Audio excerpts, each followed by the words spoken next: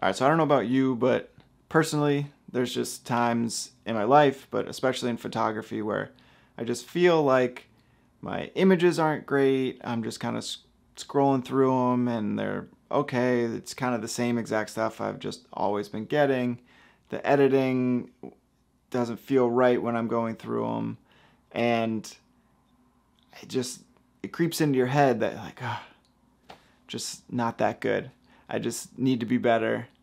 You know, there's all these other people out there that are so much better than me. They deserve all the work. I don't deserve to have any of the work. And yes, this is a YouTube video that's, I'm hoping helps people just, you know, if they're in this state of mind, get out of it, move past it, and also recognize that it's okay. Like, it's okay to have these thoughts. Other people have these thoughts at all levels, from just starting out to, you know, people that are way better than me that have been doing this for 30 years, I'm sure still have these thoughts that creep into their head of like, man, I'm just not getting these photos and like, what is going on?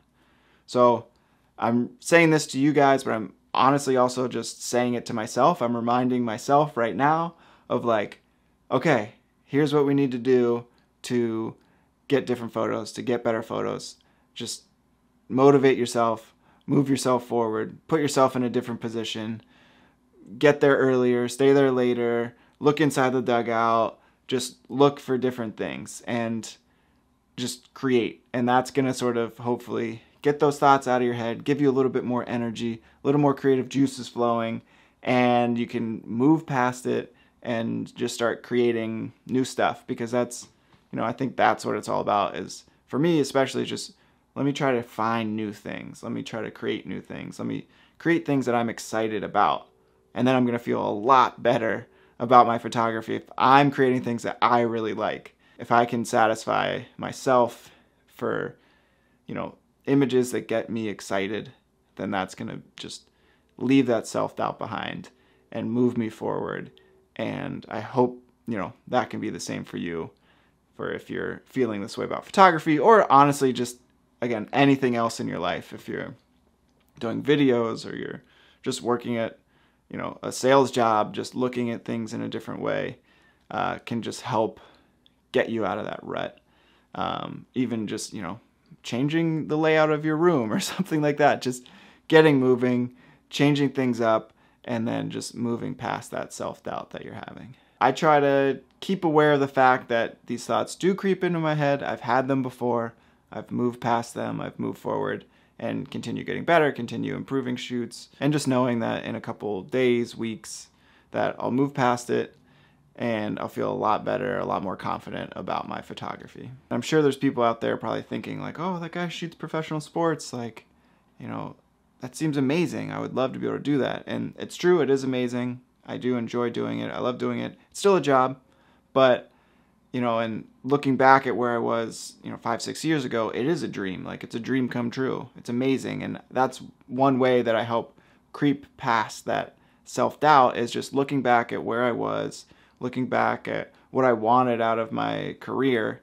And I can see like, okay, you know, I am achieving things. Like, those photos I took 5 years ago are way worse than maybe the photos I think are bad now. You know, those bad photos now are still better than some of the good photos I took back 5-6 years ago. And so that's one thing that I just constantly remind myself of.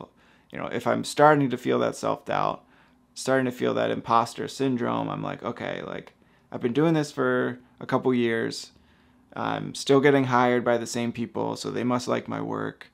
You know, oh, I've got some good photos that have been published. That's really cool.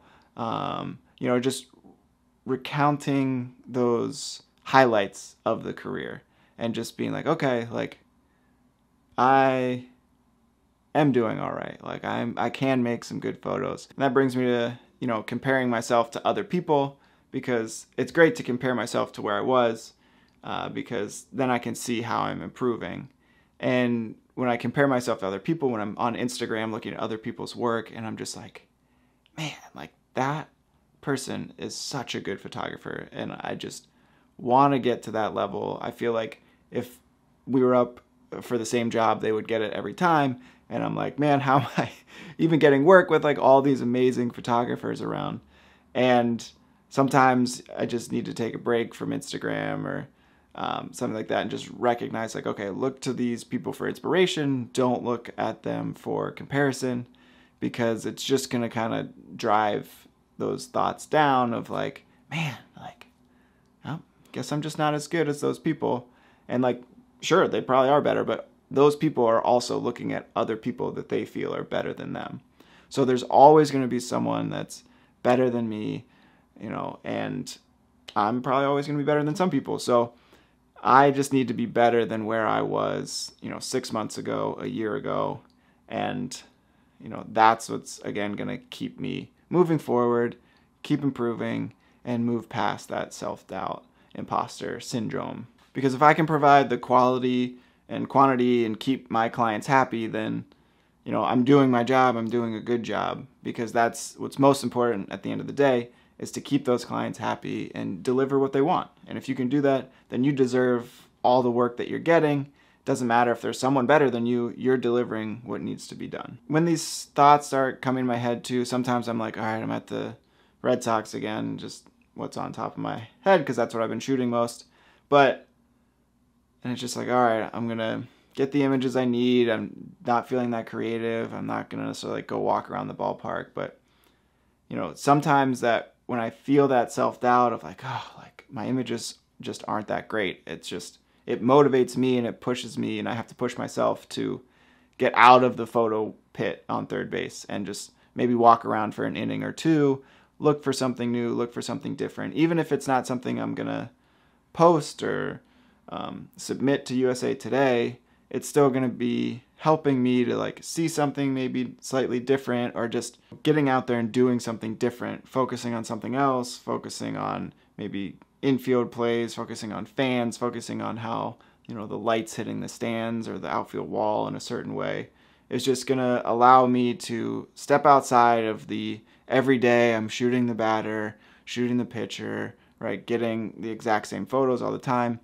It just helps make me feel better about my photography, that like, okay, I can find other photos, I can make different photos, and then that will hopefully propel me forward, keep improving, and just like get rid of that self-doubt that's going on in my head. I hope that helps. Just one guy's opinion on the internet, but you know, sometimes people just need to hear it. I hope it helps at least one person, and honestly, it's helping me right now just doing it, so that's one person, so we're good to go.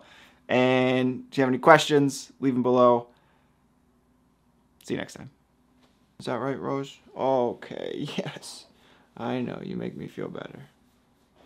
That's good.